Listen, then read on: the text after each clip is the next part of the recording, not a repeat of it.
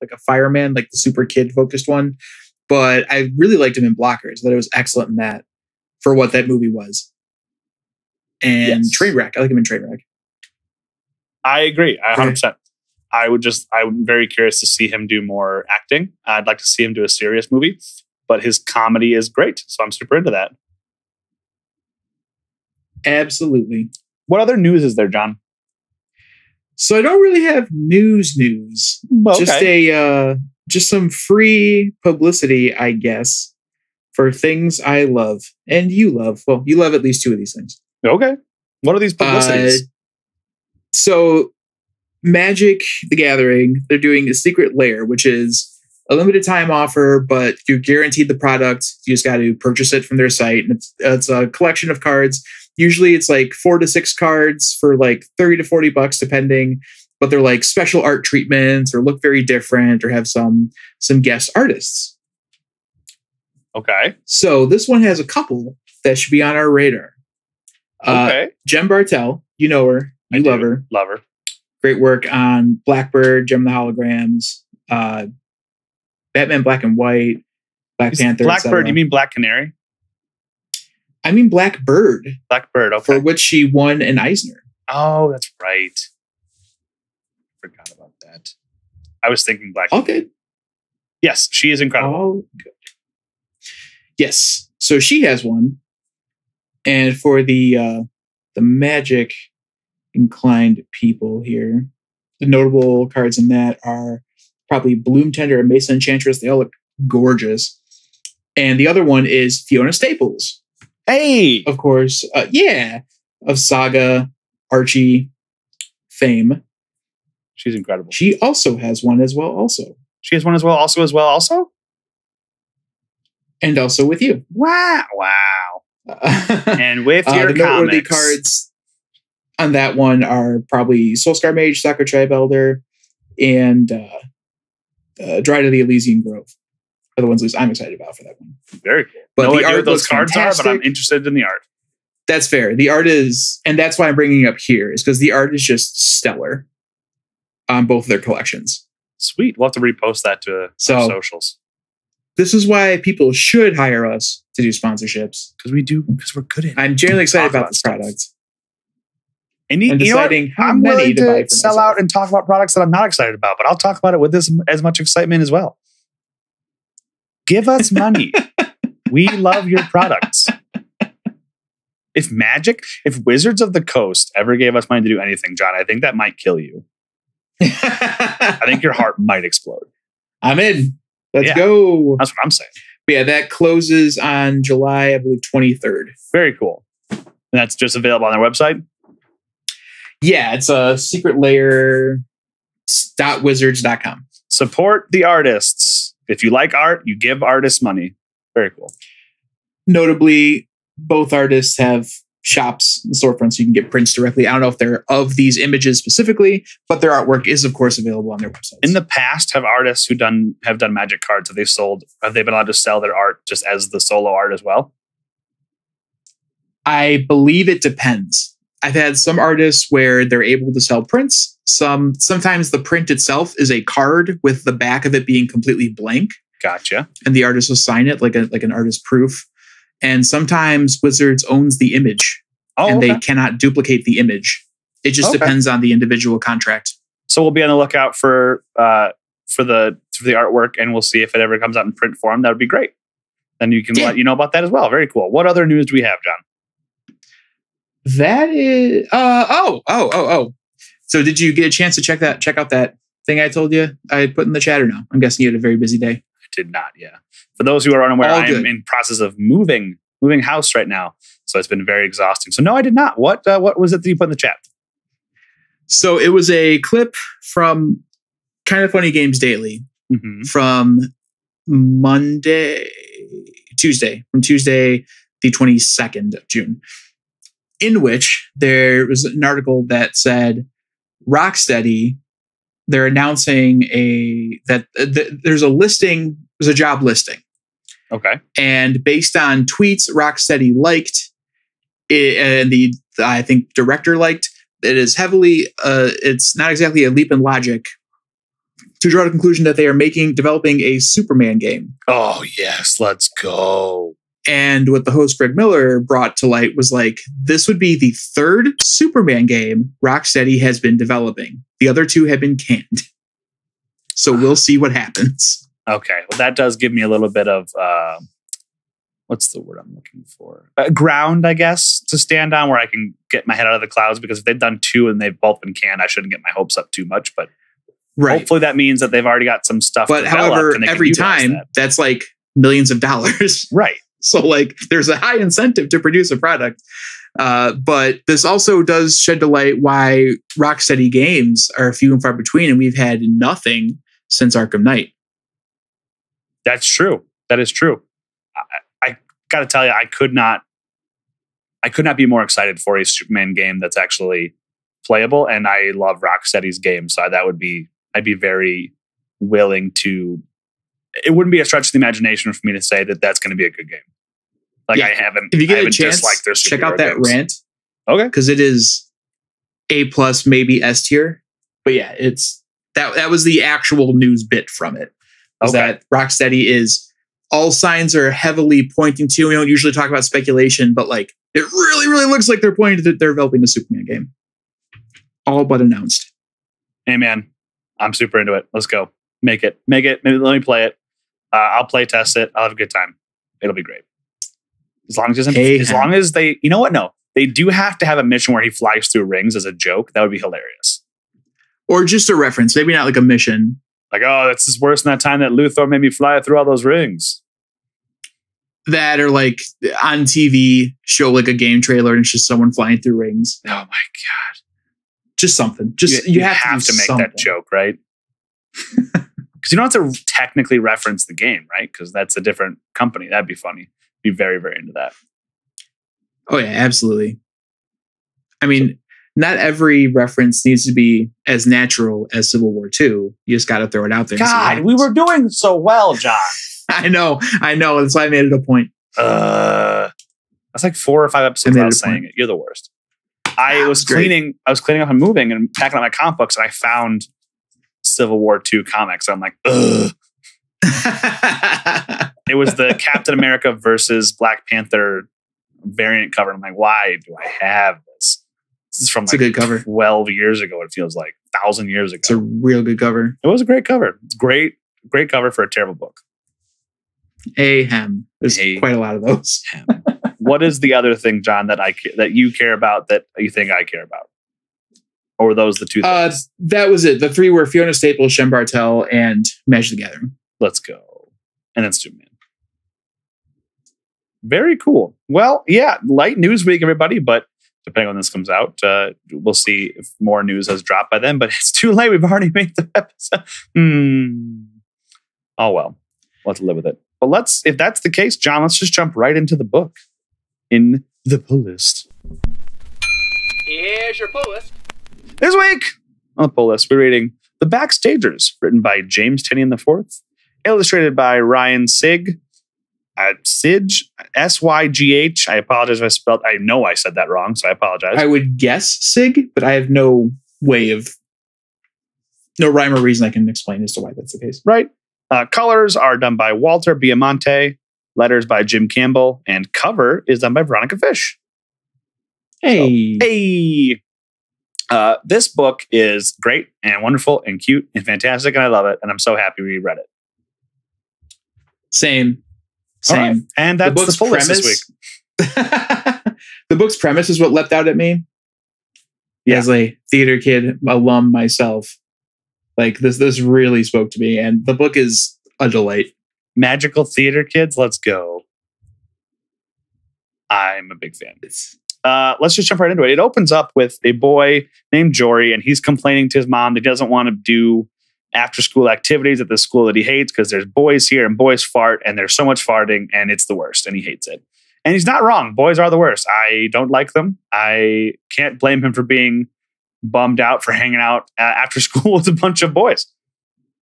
And his mom's like, you got to do something. You have to do some kind of club. You have to do something that gets you just to meet people. And I super sympathize with that. I think it's a great idea for, kids to have a little bit of forced socialization. and it gets them to, develop social skills and things like that. And your mom's like, hey, do whatever you want. Play sports. You can sing. I do not care. It does not matter. Just pick something. He's like, I guess I could try the drama school. He's like, well, there's this one club that sounded neat. And she's like, great. Why don't you go for it? He's like, well, I don't know if it's going to be right for me. And she goes, hey, you're going to know. It'll feel right. Just give it a shot. Like, okay. And he's a nervous wreck. And he's walking over to the school at St. Genesius.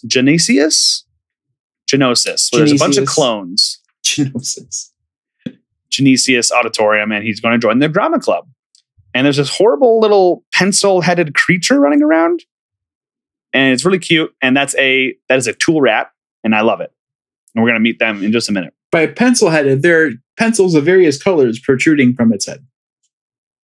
Not like it was hurt or injured by these pencils. No. Like they're there. It's just part of him or her. It's great. He walks over to the drama club. He's like, hey, I was just wondering if I could join the drama club. And nobody pays any attention to him. And then he's like, okay, I guess I'll just go. And then snap, spotlight. The McQueen brothers, Kevin and Blake, tell him that, hey, they are the most important people here. And they're the most. I read this as Lark and Sparrow from Dungeons and Dragons. That's fair. That's very fair. The voice in my head, they were both James from Pokemon. James? Just like straight up as the Team Rocket, Jesse James. Oh, yes. I can see that. Both that ridiculously over the top, foppish. Like that's entirely how this read. Did you get like kind of weird, creepy Blossom vibes from this, or is that just me? Blossom or the siblings from High School Musical, like they're way too close. I never saw High School Musical. I did, and it's fine. I watched it when it came out. I kind of want to, only because I've heard great things about High School Musical, the series. Oh, I've heard nothing about the show.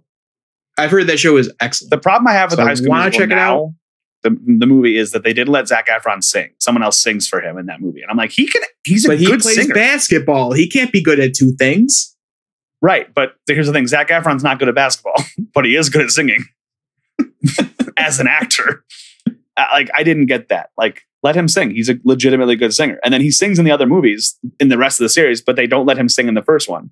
Like, that's dumb. That's a dumb choice, but whatever.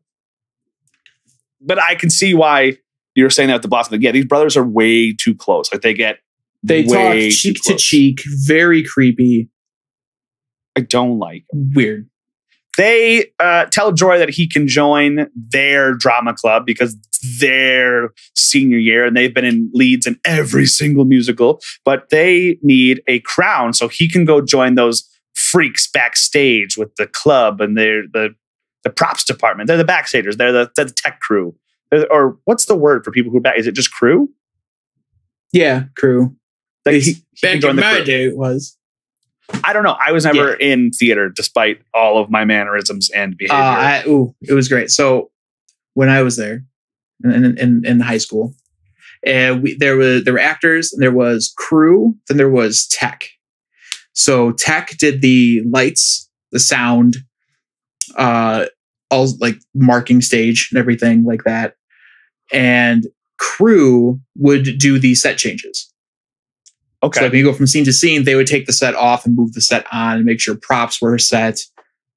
That whole thing. I was an actor, as obvious, but I was classified as a mutt because I would help with the crew.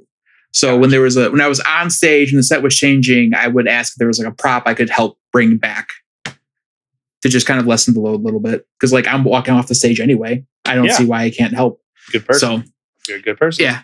A lot of good friends there. It was great. This book was such a good throwback for me. Like I adored this book so much. So Jory goes backstage to find. So in this book, in this school, the Backstagers do all of that. They are tech, they are crew, they're everything. They do all the work. And he goes backstage and he's looking around and he sees like this clubhouse style thing with like a faux brick wall, darts in the wall, a bunch of posters and computers and broken toys and meme references. I believe that's the Poggers guy. It is. And then you have the internet kid. Yeah. There's Doge.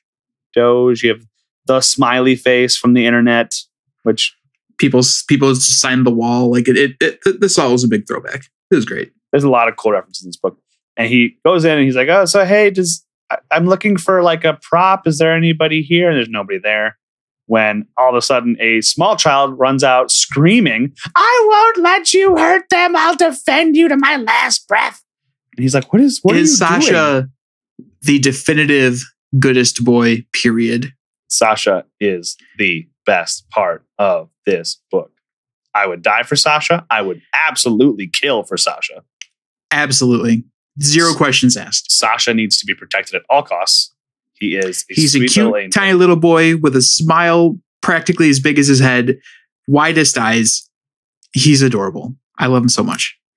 And he has a friend with him that he's trying to defend. And his friend is this horrible little red demon creature who has a wrench in his tail and nuts in his little gremlin thing, nuts and bolts in his skin. He's great. He's a tool rat, like I mentioned earlier. And tool rats don't belong out with the other people. And is it Aziz? Yes. Aziz comes out like, hey, no, you got to bring him back.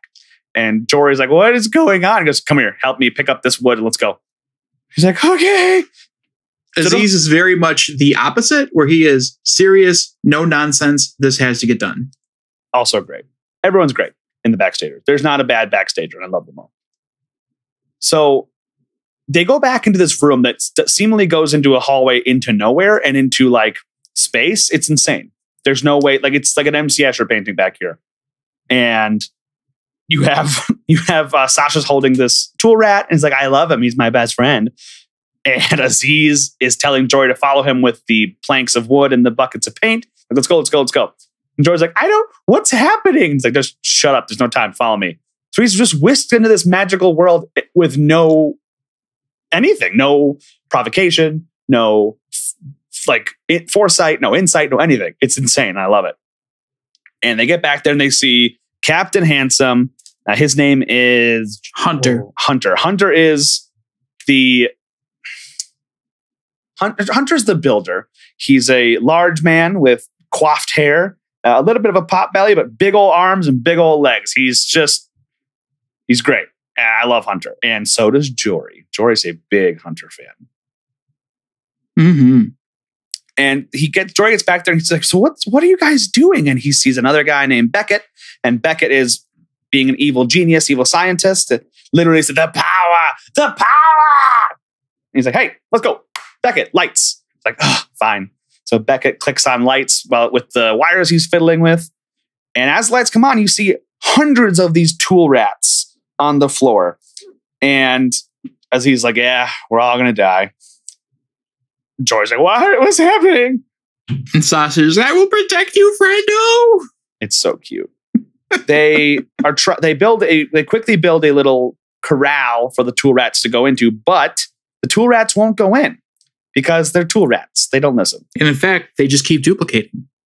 It's great. They're great.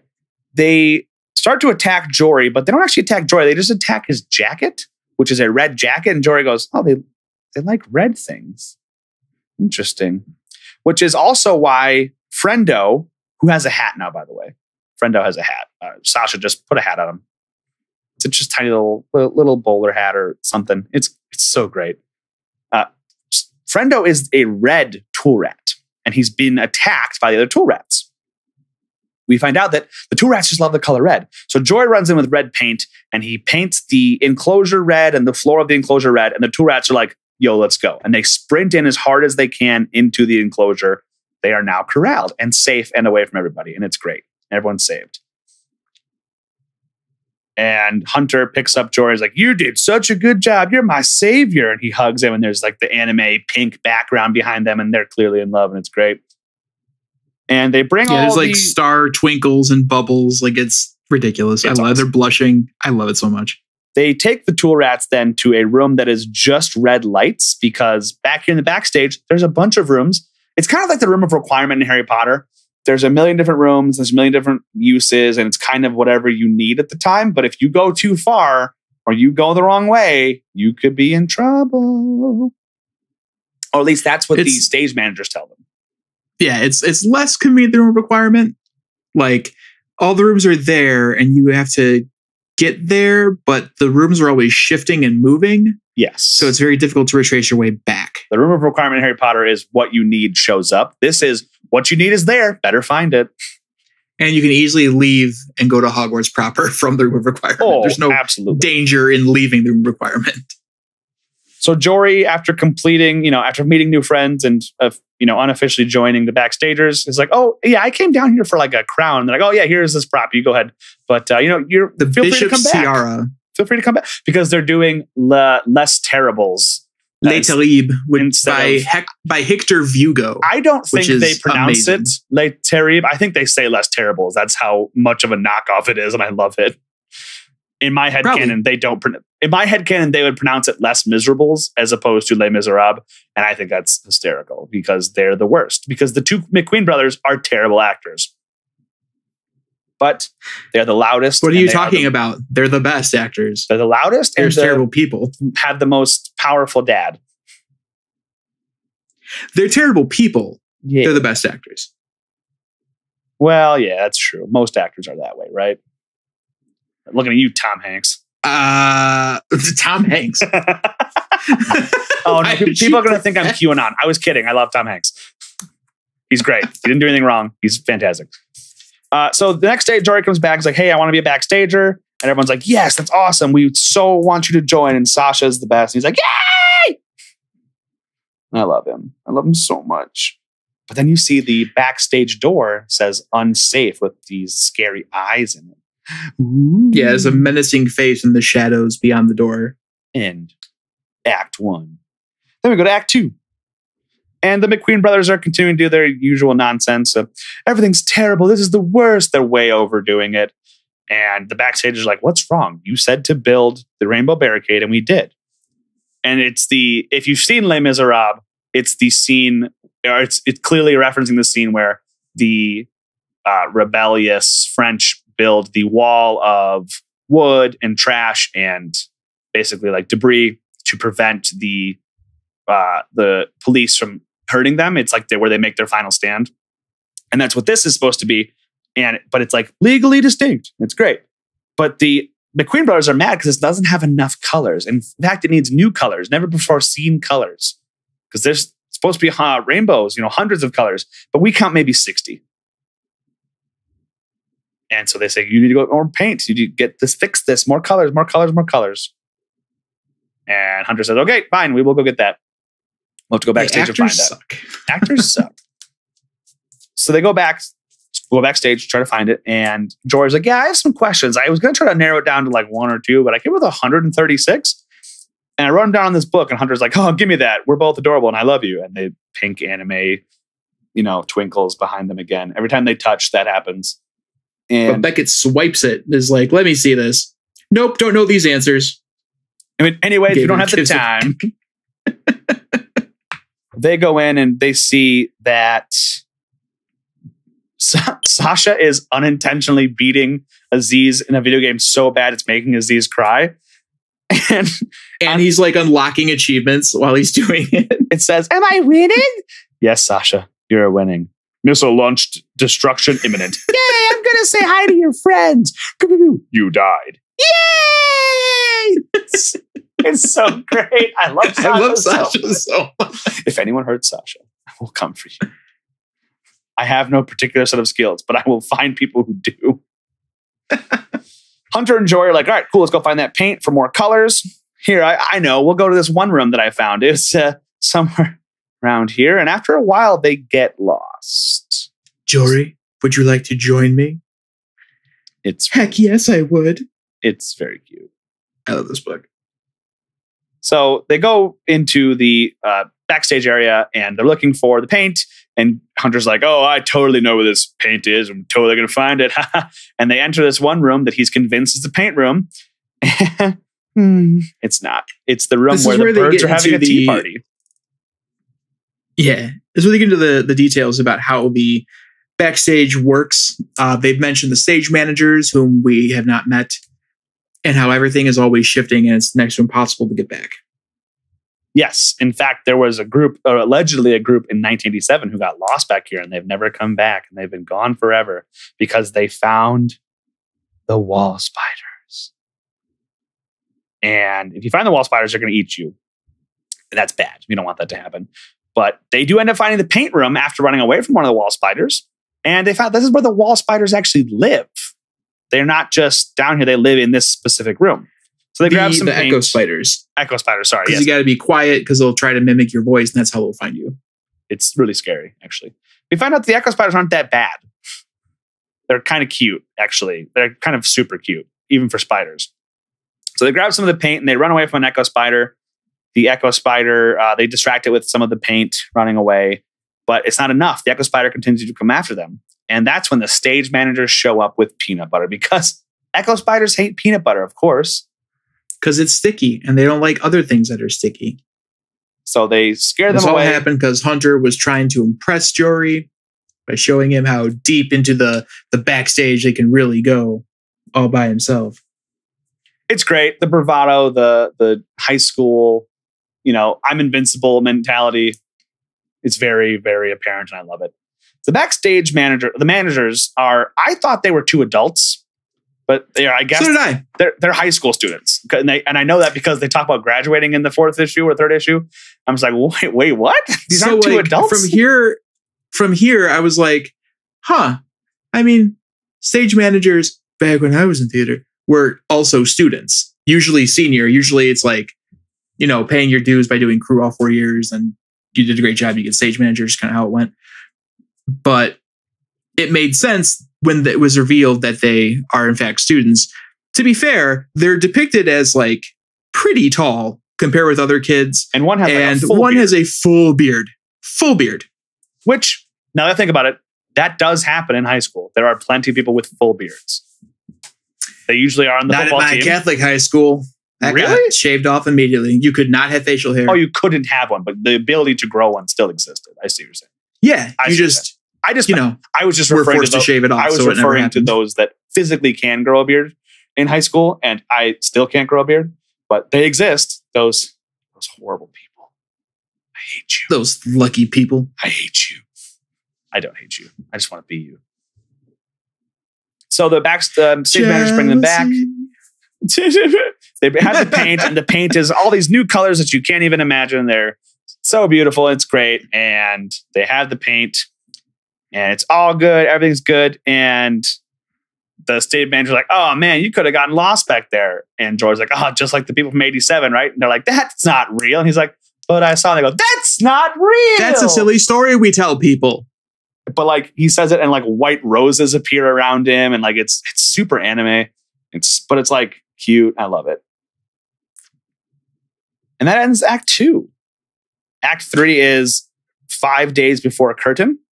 And this is the Beckett issue. We get to find out about Beckett, and it's a good issue. I like this issue a lot. Did I cut out? Can you still hear me? I can hear you. You're cutting out intermittently the entire time. But since you're recording, it's fine. My connection is up and down, so I saw that's why I asked. Okay, cool. So issue 3 is the Beckett issue. And we find out a lot of cool things about Beckett, but we find out mostly that he is all of tech by himself, essentially. He runs all the lights, he runs all of the sounds, everything. He's got lights it down to a science. Sounds, which is a lot. Arguably, it's impossible to do it by yourself. But he has done it, at least well enough for now. And he's so excited because the true greatest actor in the entire production, Bailey Brentwood, is coming. She's an actress. She's from the all-girls school. This is an all-boys school. She comes in from the all-girls school to be in productions with the all-boys school. She's the lead actress, and she's really good at acting. And she's also according to this little square underneath her name, the coolest girl in the world. And Bentley I have no evidence to refute this claim. Yes, and Bentley has a huge crush on her. So the stage managers are like, hey, just so you know, got a lot to do. This is Tech Week. This is war. John, can you describe Tech Week? Oh man, Tech Week is the week of / before opening night. It is, actors can in no way still be on book. Everything has to be done. The lighting on book is where you are at practice allowed to have your script. Sorry, yeah. So on book is where you have your script at practice, reading your lines. Off book is where you no longer need that and you have your lines memorized. Gotcha. So tech week is like everything has to be perfect. All the lighting has to be all planned and figured out by that point. The audio has to be all planned and figured out by that point. Sets are done. Full dress, props, everything's all sorted. You're basically trying to do flawless runs of the production the entire week. It's a mess. So in America, it's called Tech Week, but in Europe, it's called the Final Countdown. Do. See, if I do it monotone, we can't get tagged for copyright infringement, so it's fine. That was an awful joke, and I loved it. I'm glad you like it because I don't know if any listeners will. But anyway, Tech Week, big deal. And, everything's got to be second to this. Your family's second to this. Homework is second. And that's what one of the stage managers says. And the other stage manager, Jamie, says, well, more like seventh. No, priority 2, Jamie. We need to be role models. And Jamie goes, what about your AP English paper? How's that going? And the other stage manager has completely forgotten that he has a paper due. Whoopsies. Cute little aside. That's how I was like, wait a second. They're in high school? They're in high school. Yeah. Which makes sense because, like I said, stage managers were students as well. They're just drawn to look so much older than the rest. Which, thinking back in high school, there were definitely people who looked way older than other people, especially freshman to senior. There was people who were so old in comparison just by their looks. Heck, there were freshmen who looked super old in comparison to other freshmen. Yeah. High school's the weirdest of times. I got carded like we used to look babyface. It's true. I got carded a year, maybe 2 ago for buying The Last of Us. So that's bad. Yeah, I got carded. You have to be 17 to buy that without unsupervised. When I was 25, I got carded for an R-rated movie, and I was mad. I also got carded for seeing It. Wow. Yep. You were in your 30s. Yeah. Dude, that's not okay. It's a problem I'm happy I have, but it's still an inconvenience. Oh, absolutely. So with Tech Week, a lot of assignments are given out, Jory, you're doing this. Yes, sir. Hunter, you're doing this. Yes, sir. Aziz, you're doing this. Okay. And Bentley, he's on tech, he's got to do his stuff. Oh, Bentley, I want Sasha to learn from you so that you can teach him so he can take over. And what's important is Bentley. So we said that he does music and lights, all sounds and lights all by himself. Now that's impossible to do. Beckett, he has gotten it. What did I say? Bentley. I'm changing his name to Beckett in my brain. Got to remember that. Beckett. I'm going to redo that whole thing because I don't like that. So with Tech Week, there's assignments given out, Aziz, you're doing this. Hunter, you're doing this. Jory, you're doing this. Beckett, you've got that tech stuff on lockdown. Make sure you teach Sasha. And Beckett's like, whoa. Wait, what? Yeah, teach Sasha so that Sasha can take over. Whoa, that's my thing. And it is Beckett's thing. It's to the point where Beckett got, like we said, he does sound and he does lights by himself. That is impossible to do alone. He has made a new system that is so advanced and so complex that Beckett is able to do everything by himself. And it's really well run. It's his thing. It's like his niche in the world. And he's kind of not okay with sharing his little niche. It's his thing. And yeah, they elaborate on that more in the book where he likes friend time. Friend time is great, but he also craves and needs alone time. And that's why Tech and him being the only Tech crew member is perfect because he can have friend time and then he can have alone time. So now adding the Sasha element in kind of throws him off and kind of upsets him a little bit. But stage manager's like, hey man, it's gonna be you and it's going to be Aziz taking over as stage managers next year when we graduate. It's basically locked up. You're too good at this job to not be a stage manager. So I appreciate you doing tech, but we need to be able to transition you off of tech at some point. And something I personally have struggled with is delegation. Yeah. Beckett definitely doesn't want to delegate. He wants his responsibility. It's easier if I just do it myself. Right. That's what he wants. And I struggle with delegating as well. So then we see that, it's absolutely. So Bailey comes in and Bailey is like, oh, Beckett, I heard that you're next in line to take over stage manager. That's awesome. You're going to do so good. But, if you train the next guy to be half as good as you, he'll be great too. But I'm going to miss you, up on the lights because you made me look so good freshman year when we did Dolls and Dolts, which Guys and Dolls. I love all these references. This is amazing. It's great. It was so good when you did the all girls production back when you were at school with me. I've missed you at school. And you're like, oh, Beckett used to go to the all girls school. Oh, Beckett's trans. Super cool. Never at any point is it said out loud or explicitly that he's trans. I just think that's I talked about Jon with this before we started recording. I think it's some of the best show don't tell ever in a comic book. We know a lot about Beckett, and Beckett was a very well-defined character, excluding being trans, and without that being any part of a defining character trait. It is, and that's how you do it. That is correct. I think it's great. And the way we find out about it is it's such an organic way of finding out about it. I think it's great. It is not a plot point at all. It's great. That's awesome. How you do it. He's smitten with Bailey. He's so in love with Bailey, and he's so excited to, help. She's the coolest girl in the world, and she is. She's got like a crop top, and she's got one of those. What are those called? The piercings where it beanies? Goes industrial. Oh, industrial. Yeah, it goes through like two. It's super sick. And she's got a cool beanie that stays on her head, but it's slouchy. She's got long black hair. She wears like cool clothes. She's got cool shoes on. She's great. I can see why Beckett's super smitten. So he's like, okay, it's great. And then he has to go see Sasha, and he has to go teach Sasha how to do lights and stuff. And Sasha's like, are you ready for the best assistant in the universe? And again, I would die for Sasha, and I would kill for Sasha. And if Sasha ever asked me to do something that I wasn't comfortable with, I would figure out a way to get it done because Sasha needs me, and I love Sasha. Oh, he's just so cute. Mm-hmm. Absolutely adorable. Cute. So already we have Beckett not loving this, but doing it begrudgingly. Tech Week begins. He is doing it all on his own. And the stage manager's like, hey, you're doing a great job, Beckett, but don't forget, you got to train Sasha.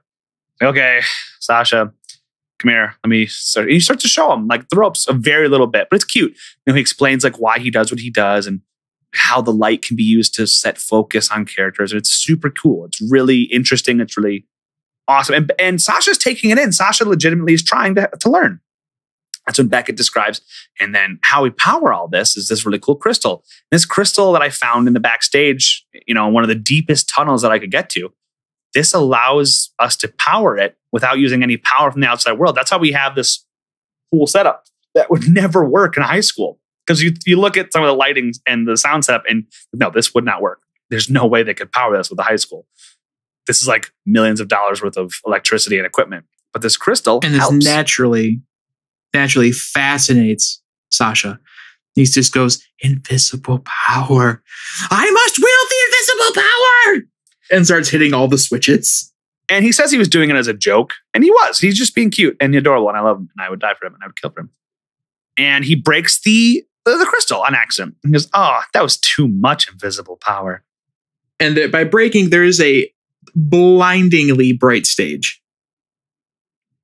Knocks and over the crystal shattered. Yeah. And Beckett runs out, goes, you're not smart enough to take things seriously. You ruined this. And Sasha begins to cry. And it's the worst. And I hate it. And I love Sasha. And I would die for Sasha. And I would kill for Sasha. I don't know if I've said that before, but I would.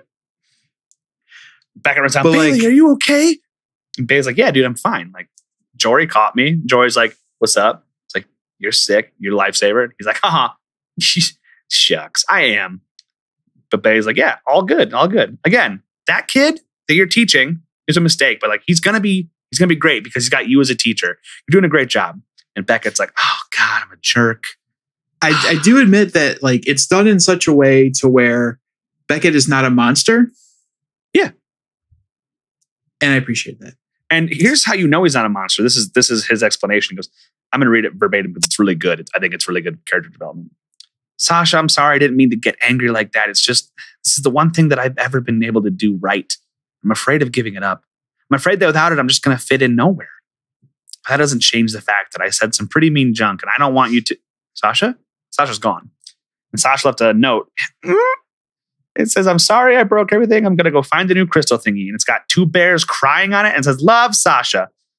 And Sasha went backstage and he left his little guard bear. And his little guard bear has his little cop guard bear. And it's the best. And I love it. It's so sad. But he's run off to go find another crystal thingy. And we see some more cool little Easter eggs here. We see a Kermit the Frog drinking tea puppet. Very cute. You see the S that everybody drew in middle school. Like everybody. You see that. And then you see the Legend of Zelda Master Sword, but it's not the Master Sword because it goes the opposite way. It's legally distinct. Very cute. Yeah. That ends Act 3. Act 4. It is the day of the final rehearsal. And everyone's getting excited, but not the Backstagers. The Backstagers are worried because Sasha hasn't come back. And it's been a while. It's been, a couple days. No, it hasn't been a couple days. It's been at least a day and a few hours. They're really worried. I mean, so worried, in fact, that the stage managers went back and they've been gone for hours and they haven't seen him either. And Aziz is Sasha's like best friend. Aziz has known Sasha forever. And Aziz promised Sasha's mom that he would keep Sasha safe. So the fact that this is happening really upsets Aziz because he feels like he let Sasha down. And Aziz is such a sad boy and I love him. Yeah. Oh, yeah. I love this whole cast. This cast is amazing. Aziz totally talks like this. There's no time. You just have to go. And it's unironic to him. And it's not just a phase to him. But he wears like Henley t-shirts and ripped jeans and he's great. And one shoe's always untied. And, it's really... And Beckett's like, Aziz, I'm so sorry. Aziz is openly crying and yelling because he's really upset. And Aziz, he goes up to Aziz and goes, I'm so sorry. And he goes to Beckett and he sees that Beckett truly is upset and truly is sorry. And instead of yelling at him, he just hugs him because he's just so upset. And that's when the stage managers come back saying they couldn't find Beckett. Or they found Beckett. They couldn't find Sasha. They don't know what's going on, but they'll keep looking. And the McQueens come down and go, that's great and all, but you need to get back upstairs. Like that. But our friend goes, we don't care if you don't get back upstairs. We're going to have you removed. Like you can't just remove the stage crew. He goes, oh, can't we?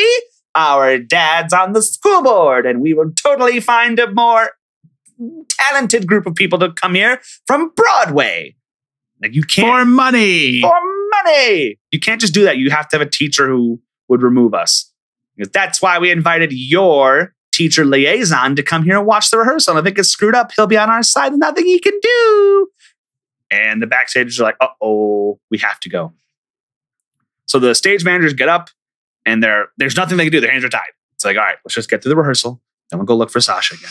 Okay, let's go. We got to go do this.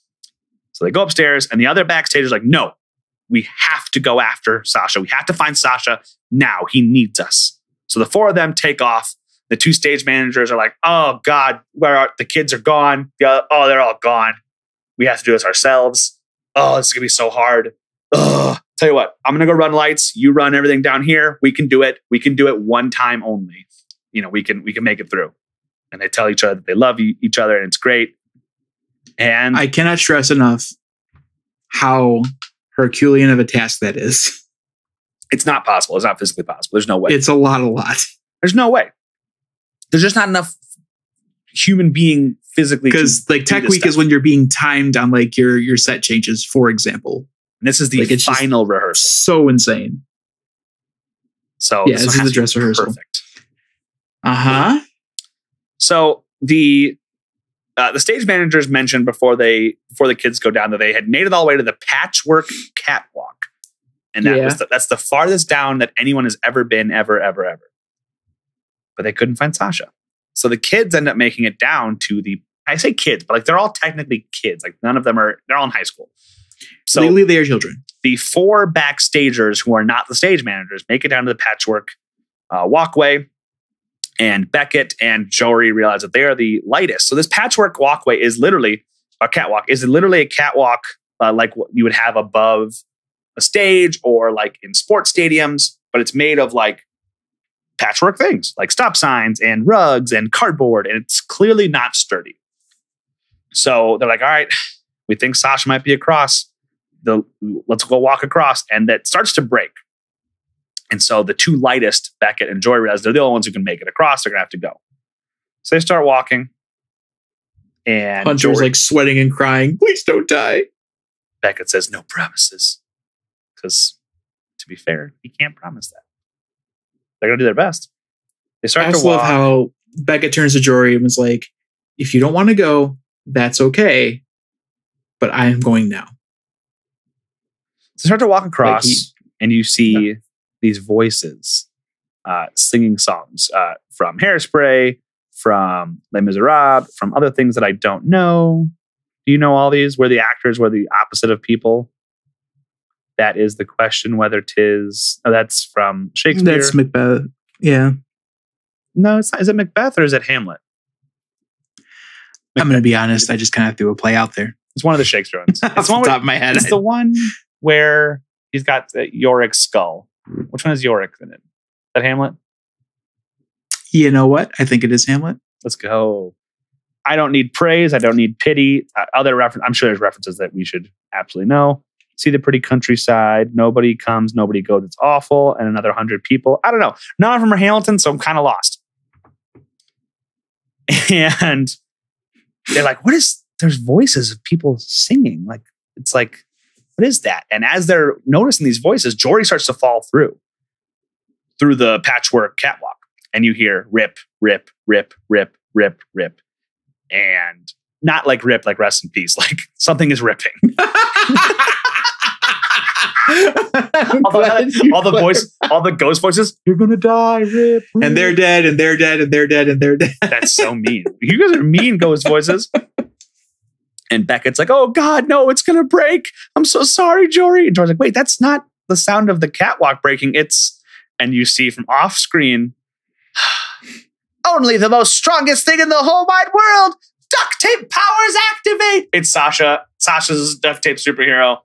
With a cute, tiny little baby crown. He's and so he upside down. He like goes beneath the bridge and uses the power of duct tape and to save Jory. Funny running into you around these parts. Wait, what? And Sasha was given this duct tape by his friends. So that, his friends couldn't come back across the catwalk because it was 2 weeks. So he had to fix it for him. And he found another crystal, and that's great. Oh, this is so nice. Everything's great. Oh my God. His best friend Polaroid gave him some duct tape and he found a crystal. Oh, everyone's so happy. Yay, we can bring Sasha home. But Joy's like, wait a second. This sounds kind of weird. I'll have to look into this. Everyone else is just too wrapped up in the fact that they got Sasha back to really think about what Sasha said. You're cutting out, so I don't know if you said, but the Polaroid was the name. I did.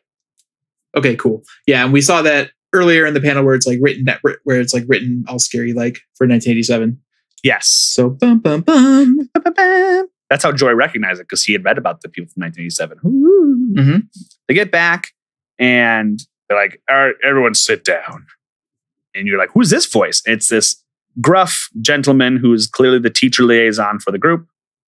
And he said, you boys, you are in a lot of trouble. These two stage managers did something that we didn't know could happen. They held it up for you for the entire first half of the play. It's intermission now. You need to thank them with everything. I'm glad you got Sasha back, but you need to get to your places and fix this. No more running around. I like how the first thing he says is, anything that way coming here? No? Good. Yeah.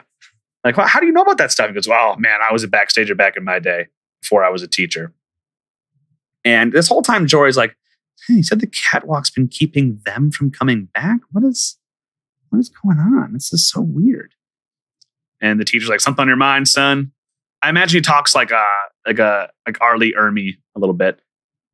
And he's like, no, I'm all good. I was just thinking about something. His brain flashes back to the 1987 group, the name Polaroid, the duct tape. And he goes, all right, cool. Get to your places. Let's go finish this rehearsal. And the teacher clicks the lights off and leaves.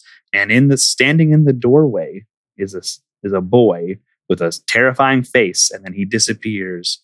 And it says, to be continued. Who gave him that duct tape? So who could come back? He fixed the catwalk for who? It's very scary and ominous. Polaroid. It's Polaroid, yeah. Polaroid clearly is evil now.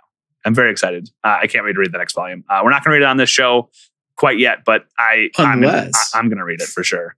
We could absolutely come back. I have no problem coming back. Did we both independently purchase the rest of the series? Yes, we did. Yes, we did. Because we're good people who love good stories. Did you check out the cover gallery?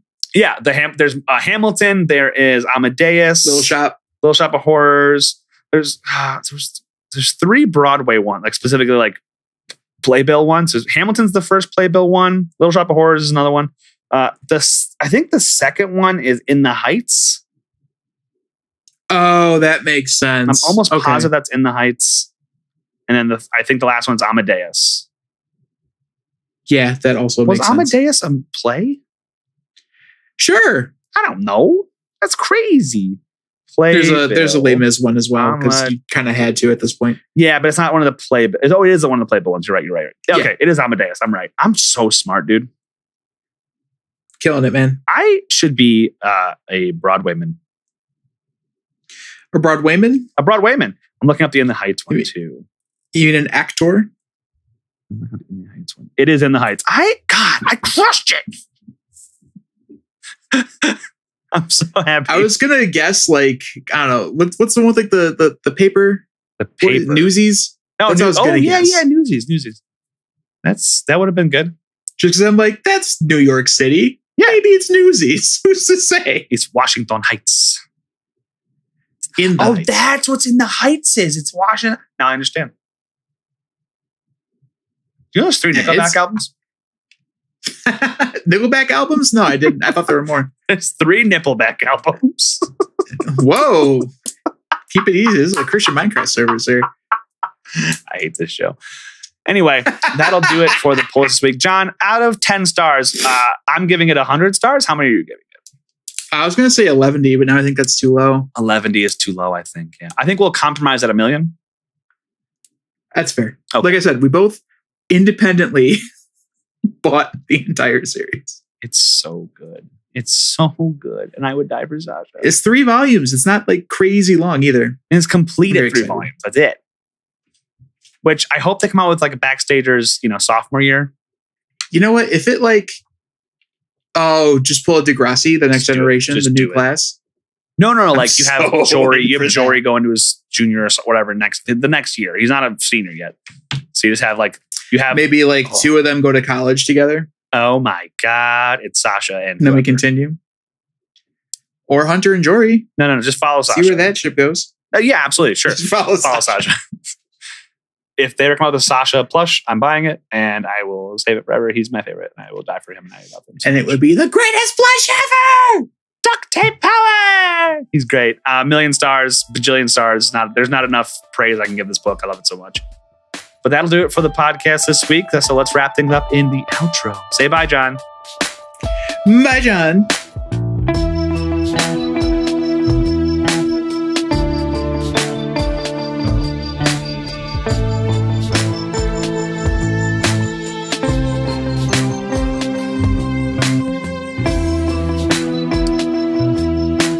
And that is the podcast this week. Next week, doing, what's it called? Doing a movie thing, filming TV. What are we doing? What's it? Talking Trades goes to the movies and also their couches. Yeah. What is on the docket? What is on the playbill? What are we watching next week? So we have 3 locked in for sure, because I think with timing, we may have to take a week off. I got to figure that out scheduling wise. But for sure, we're doing the most anticipated new comic book related series to come out this spring/summer.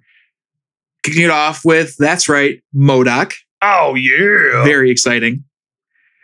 Black Widow, as soon as it wraps. Yep. As soon as it's released, we'll be sure to cover that one. And at the end of the month, we'll be sure to have, what may I have 4? It may spill into August, but we'll figure it out. Invincible. The TV show, the Amazon show. Which I think is the biggest thing we're just not talking about and have not read ourselves. Correct. And of course, Loki will have wrapped. So we'll be touching upon Loki as well. Also. Let's go.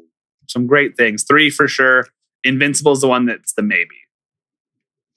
And the reason why scheduling is kind of tough is we're starting for sure with MODOK, But Black Widow comes out, I think, the 7th, and we usually record during that week. That's right. Yes. So it's just kind of like, we will see what happens. We'll see timing wise how that works out. No matter what, you will have mediocre podcasts released at some point. That's the plans, is a series of one-shots, because we've built up quite the backlog of things we need to watch. Media, but also like June is an important month. They want to highlight and spotlight. Absolutely. Porque no los dos, as they say on that one commercial that I love so much. I love the commercial too. Is it? Who's the? I think it's Ortega. It's Ortega. It's great. It's fantastic. But that'll do it for this. Where is John? Do you have the audio file? I can't find it for that fun end joke we had. The one that had a lot of production value and it cost us like $1,000 to get done. And we had that cameo from John Hamm. We had to clear some space. Okay. So I put it on a flash drive and I archived it. Awesome. Can you just put it on the Google Drive for me and I can just use that? I archived it. No, yeah, totally. So you can just in Google Drive, there's an option to unarchive where you download it from the cloud. So if you can do that, I can walk you through it if need be, and then we're good to go. I'm not going to say no, but I have to go into the archive. Oh, you don't know what it's like. You put it in the archive. Oh. Okay. Yeah. Okay. Okay. Yeah. Last time I lost I'll tell you what. It's the whole thing. I know. You shouldn't have to go back to it. I will go. Hope this doesn't take too long. I will go get it. This really expensive, really great end joke that was written by Scorsese and has the cameo from John Hamm, and it costs us $1,000, and DJ Junkie XL did the music for it. I will go get it from the archives. And I guess once I get it, we can just add it back to this episode and then we can put this episode out. Okay. All right. I'll be back. John, can I borrow your musket and your Bowie knife for this? Because we know how crazy it is down in the archive. Yeah. I can lend you, David. It's all good. Okay, great. Okay. Yep. All right. Well, I'll see you. See you when I see you. See you soon, TM. That's the podcast this week. It's dark in here.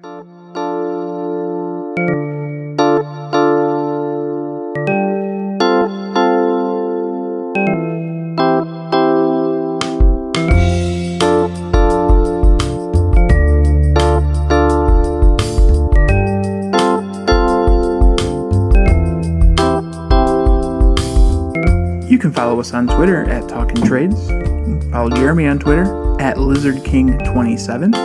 You can find John on Twitter at Maesterlaka, Maesterlaka. And for this and other projects from Matt, please check out Facebook at Matt Spina Music. And remember, we're not experts, we're fans.